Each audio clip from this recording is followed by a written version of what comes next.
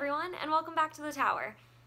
It's been a long time since the last time that I've talked to you guys. I think my last video was in June? Oops.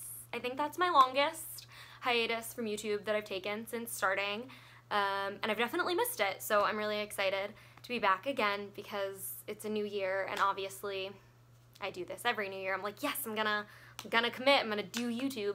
And hopefully this year it actually sticks because I really enjoy it, and like I said, I've missed making videos a lot, so here we are. A lot of things went on in 2017. It was a really busy year and a lot of like big changes happened. I got full-time at work, so it took up a lot of time, and then my laptop broke, and that's how I normally edit, so it was like, okay, now what? So I'm gonna learn how to edit on Adam's PC, which I know nothing about PC anymore because I've been using Mac for quite a long time now. So yeah, that's definitely been a part of it as well.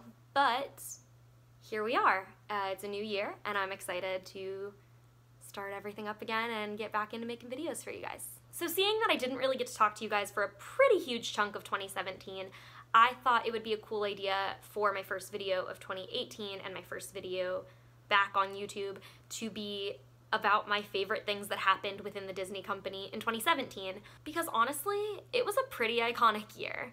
We had beloved attractions close, we had new attractions open, we had announcements for new attractions and for new lands, we had new movies come out, we had so much happen, and honestly, it was a great year for the Disney Company, so I just want to kind of take some time and reflect on all that I loved about 2017 within Disney before we jump into 2018, so let's do it. So coming in at number 10 for me was the premiere of Guardians of the Galaxy 2, which came out on May 5th of 2017. Guardians has such great humor in it, it's so colorful, and honestly, it just keeps me so much more engaged than any of the other Marvel movies that I've watched, and I love it. It's great. I'm a sap for Baby Groot, Chris Pratt is hysterical, and we received one of the best lines of 2017. I'm Mary Poppins, y'all. Guardians of the Galaxy 2 was easily one of the best movies that Disney came out with in 2017, and possibly one of the best movies overall in 2017, so that's my number 10 pick. Number 9 for me was the introduction of minivans at Walt Disney World. Minivans were announced at D23 back in July and became available exclusively to Epcot Resort guests in late July as sort of a testing phase, and eventually rolled out across the property. I haven't had the chance to ride in one yet, but honestly they are too freaking cute and I cannot wait for my first ride in one. If you don't know what minivans are, it's basically Lyft, but exclusively for Walt Disney World. The people who drive the Lyfts are cast members, so you know that you're safe, and they're in adorable cars that look like Minnie Mouse. They're red and white polka dots, and they're super duper cute. Basically, minivans can take you pretty much anywhere across Disney property, so you don't have to wait for a bus or a monorail or a watercraft or whatever the case may be. So I can't wait to use this service. I think it's an awesome idea. Number 8 was the inaugural year of the Epcot International Festival of the Arts. At the Epcot International Festival of the Arts, you can enjoy food booths because Disney has realized that Disney fans are suckers for food booths at festivals. Take it from Food and Wine and Flower and Garden. You can also see live Broadway performances and take seminars on various creative passions like photography. One of my favorite things about the inaugural year of the Festival of the Arts was they had this huge mural, and it was kind of like paint by numbers. You would go and they would give you a color of paint and they would tell you what numbers to paint.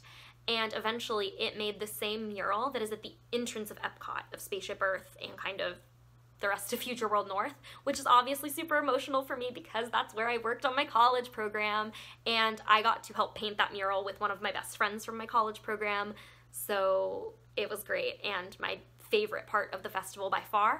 Number 7 was the announcement of Pixar Pier at Disney California Adventure in Disneyland Resort. Pixar Pier, like a ton of the other things that I'm going to mention in this list, was announced at D23 back in July, and basically they're taking Paradise Pier, which has existed forever, and they're turning it into a Pixar-themed land, which is so cool. I'm so excited.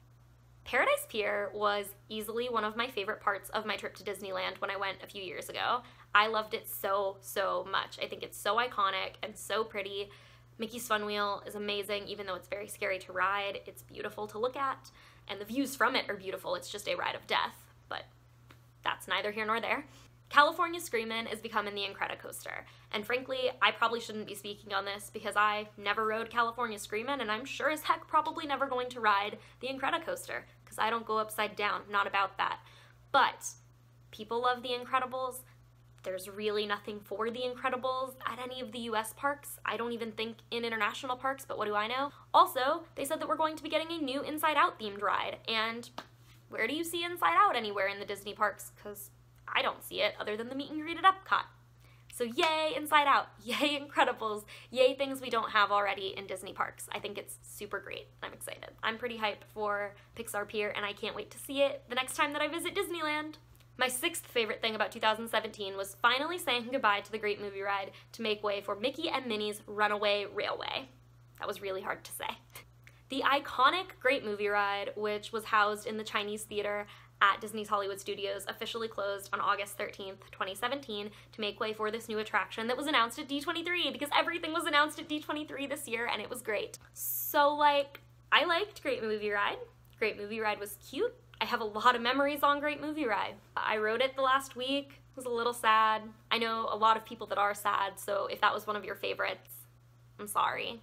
Because, you know, I also lost my favorite attraction this year, and we're going to get into that in a minute, so I feel you. This is going to be the first ever ride that is themed around Mickey Mouse, which is kind of crazy that it's taken us this long to do, but I'm super happy that it's coming to Walt Disney World. I think it's going to be a ton of fun. I'm very excited for the opening of Mickey's Runaway Railway, and I cannot wait to see the magic that it brings to Hollywood Studios. My fifth favorite thing that happened in 2017 at Disney was the introduction of the Bon Voyage breakfast at Trattoria Al Forno at Disney's Boardwalk Resort. You guys, I don't know if you know me, but I really like Disney princesses. Like a lot. Like they're like my favorite thing in life. My two favorite princesses are Ariel, who I have loved since pretty much the day I was born, and Rapunzel, who came into my life quite a bit later but has become a staple in my life. My dog's name is Punzi and my channel's name is Tales from the Tower, in case you missed it. So, literally love her.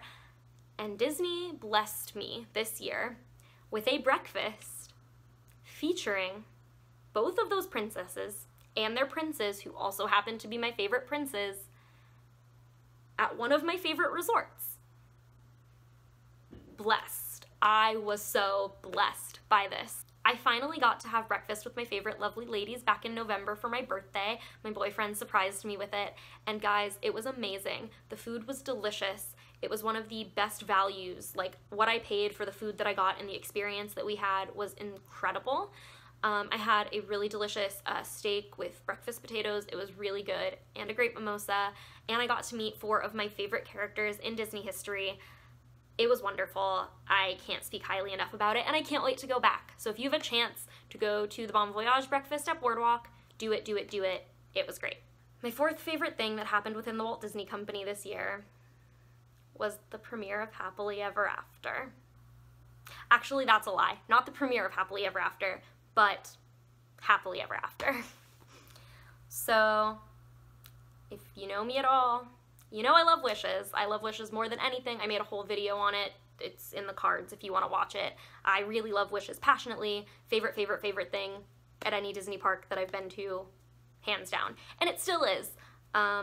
Just want to get that out there. Happily Ever After is not better than Wishes in my opinion. I know a lot of people feel that way. I'm not one of those people.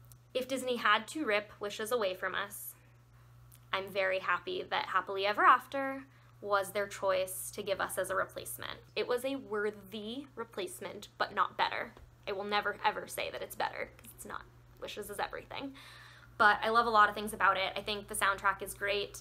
I love that it has Mulan in it. I love that it has the lanterns. My lanterns from Celebrate the Magic are back, because I was really heartbroken over Celebrate the Magic, and so this was great to kind of replace that for me. It has one of my favorite songs, You'll Be in My Heart, in it, and that makes me get emotional every time.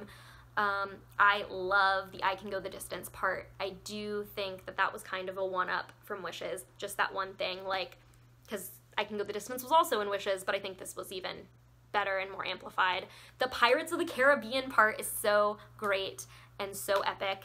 I get so hype every time that the Pirates theme comes on anywhere, but especially with those fireworks going off, it's really neat. Happily Ever After has wormed its way into my heart, and I love it very much. My third favorite thing that happened in 2017 was the announcement of basically a brand new Epcot. Because at D23, they let out a whole lot of things about what's coming to Epcot in the coming years, and it was one of the most exciting things that I've ever heard. For starters, on August 13th, we finally got to say goodbye, rest in peace, to the Universe of Energy, because the Universe of Energy was 1,000,000 years old. Kind of. A Guardians of the Galaxy themed roller coaster is going in that building. We just talked about how much I like Guardians of the Galaxy, so obviously I'm hype about this. I think it's really cool, and I think Epcot needs another thrill ride. I think Epcot needs another big e-ticket ride, even if it wasn't a thrill ride. Another announcement they made for Epcot was the opening of a Ratatouille attraction in France, which is fantastic. They've had the Ratatouille attraction in Disneyland Paris for a bit now, and it's pretty popular there, I've heard. The people that I know that have ridden it said it was really cool. And one of the biggest announcements of the entire D23 presentation was the Mission Space restaurant that's also coming to Epcot, which is going to be fantastic and make you feel like you're dining in space. So I'm really excited for that too.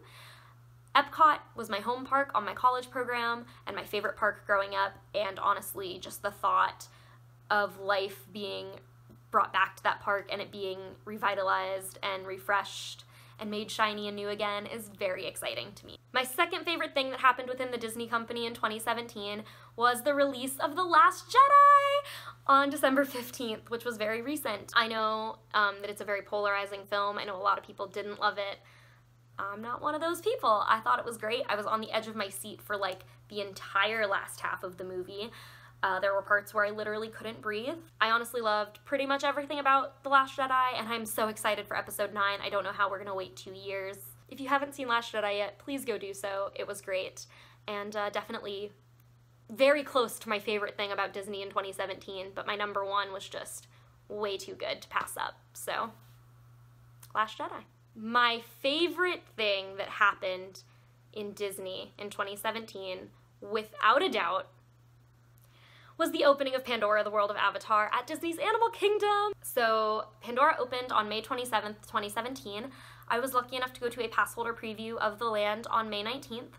And you guys, I was blown away. I have a video all about my first experience in Pandora. The link is in the cards for that as well if you'd like to watch that. So I won't go into too much detail about my first time in Pandora in this video, but Pandora is breathtaking, you guys. Even on repeat visits, I've been several times now, and I just love it so much. Flight of Passage is still my favorite ride right now. It is iconic and amazing and groundbreaking. I can't sing its praises enough. I would wait so long for that attraction in standby, and getting a fast pass for that is like one of my favorite things to happen. Like whenever I happen to see one, I grab it immediately because I just have to ride that attraction as many times as possible, and every time that I ride it, I'm just as wowed as I was that first time. And Satuli Canteen, the quick service restaurant in Pandora, is delicious. It is one of the highest quality quick services Disney has, and I'm obsessed with the bowls that they have there. It's a delicious place to eat. And the Night Blossom is one of the best frozen beverages I've ever had. So there's like honestly a ton of things about Pandora to love. Not to mention just the beauty of the land itself. Those floating mountains are incredible. Pandora at night is ridiculously beautiful. I don't have words. I guess I have a lot of words because I just rambled about it for a long time. If you haven't been to Pandora, or if you've been to Pandora and haven't ridden Flight of Passage, make that a 2018 goal because it's everything. And that is the conclusion of my favorite things that happened within the Walt Disney Company in 2017. In the comments, please let me know what your favorite things about Disney were in 2017. There was a lot to choose from, and picking just these 10 was really difficult, so please share with me in the comments what your favorites were. For more magical Disney content, hopefully every Friday, don't forget to subscribe. Thanks so much for watching, guys. Have a magical day, and I'll see you real soon. Bye!